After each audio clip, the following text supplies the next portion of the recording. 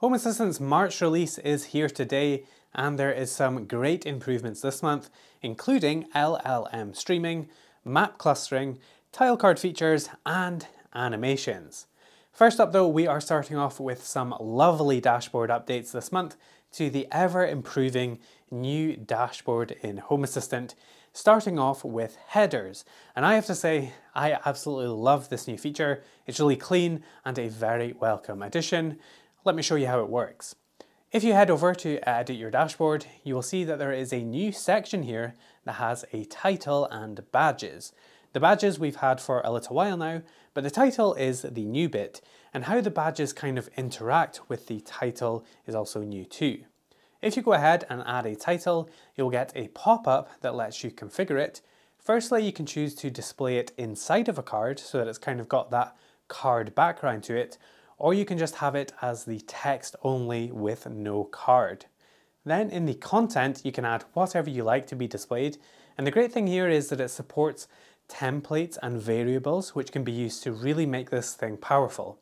For example, if you want to have it show you how many lights are on, or as a conditional message if a door is left open, or if the washing machine has finished its cycle, you could do that here in this title. Really useful for kind of quick glance information. Once you add the title, if we go in and add a couple of badges, which again we've had for a little while now, but you'll see that those appear under the title. But what if you don't like that position and you want it back up at the top like they used to be? Well, you can do that if you edit the title section. You get a couple of different options to choose from. Firstly, you can set the badges to either be above or below the title, but also you can edit the layout of the header as a whole. So if you leave it in responsive, then it's going to behave in a responsive manner and kind of resize to fit different screen sizes. Or you can also have it left aligned to have the title and badges always over on the left side, or centered to appear always directly in the middle, which I do personally really like. One thing I did think was missing was just to have it right aligned also to complete the set of options. Plus for countries that read right to left, it probably makes sense. Maybe just an oversight there, but yeah, I really love this new header option, and it really reminds me of the header card from the mobile dashboard videos from a while back, which on the subject of, I know I've been saying it for ages, but I think this now completes the feature set that I need to kind of recreate that in the new dashboard layout. So watch out for that coming soon, and leave a comment of what you'd like to see. Next up, the tile card in this release gets a lot of nice improvements, starting with tile card features, positioning of features. So we know that features in tile cards are a way of adding quick controls to cards to control a device.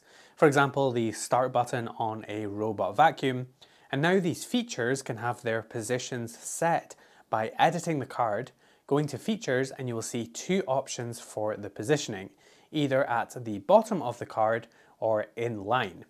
This inline position is pretty cool for cards that are full width, or at least wider than the standard card, where it can now make use of the available space. And I have to say, I really do like the little layout cards that they've made to show what the result is going to look like over the original old drop-down style cards. That is a nice little improvement also.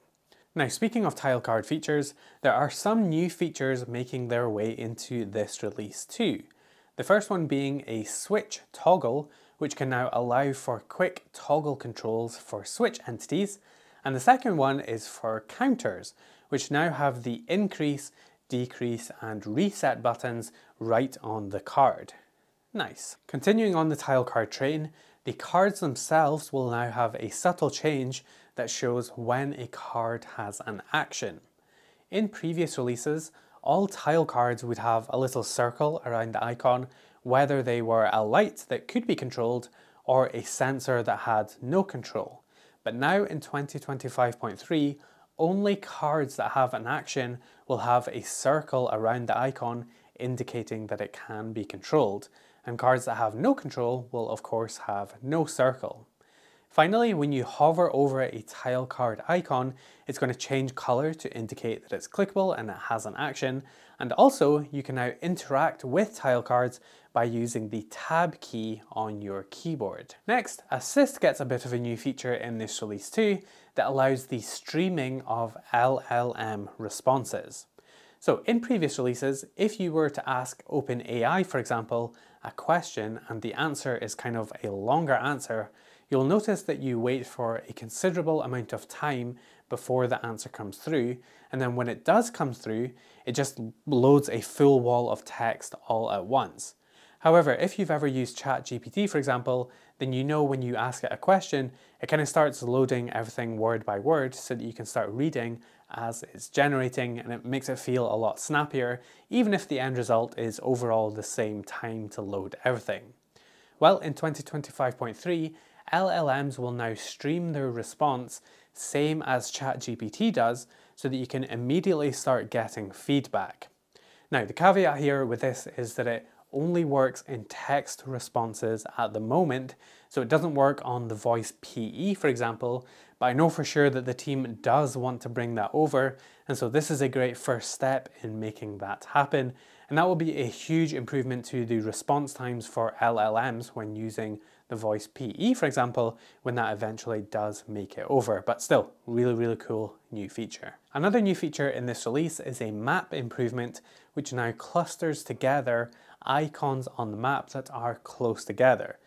In previous releases, if you had multiple devices in the same location or kind of close by, depending on your zoom level, they would kind of just all overlap each other and not really let you see what was going on. But now in 2025.3, if icons are close by, it will show you a number which indicates how many people are in that spot. And if you zoom in or zoom out a little bit, you get this really nice little animation as it kind of changes between them, which I really love. Or if you are zoomed out a bit, you can click the number on the map and it will automatically zoom you in to let you see each icon perfectly. Really nice quality of life improvement there.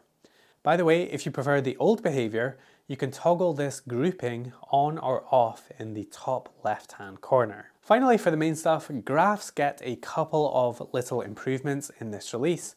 Firstly, you can now double click to zoom in or zoom out on the graph to get more detail.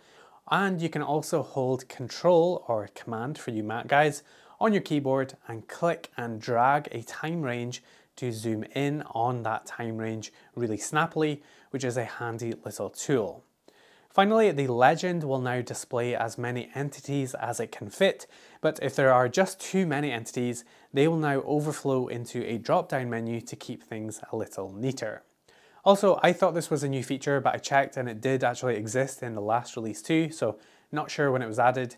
But if you enable a sensor in the legend, it will kind of do this really cool little loading animation, which I do enjoy. In fact, I do love all the little subtle animations that have been making their way into the UI over the last couple of releases. They kind of just add a really nice overall quality of life feel to the whole UI. It's just like a little bit of polish, you know? As for the little things this month, your browser will no longer need a hard refresh when Home Assistant updates in order for new UI things to work properly. It will just happen automatically, which is great news. Home Assistant will now redirect you to the device page after you finish adding an integration. There is a new toggle in the settings of a view to add a top margin to your dashboard. You can now view the ESP Home logs for a device inside of Home Assistant's logs, which is actually a really cool feature for capturing information that would otherwise be lost when an ESP Home device reboots or you aren't viewing them. The new OpenAI models are now supported to switch to in Assist.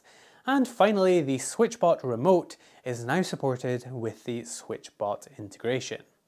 In terms of new integrations this month, we see 6 new integrations in this release, including a new backup integration to Azure, but also WebDAV, which is cool to see, along with a couple of new device integrations, including PG Labs devices, which look pretty neat.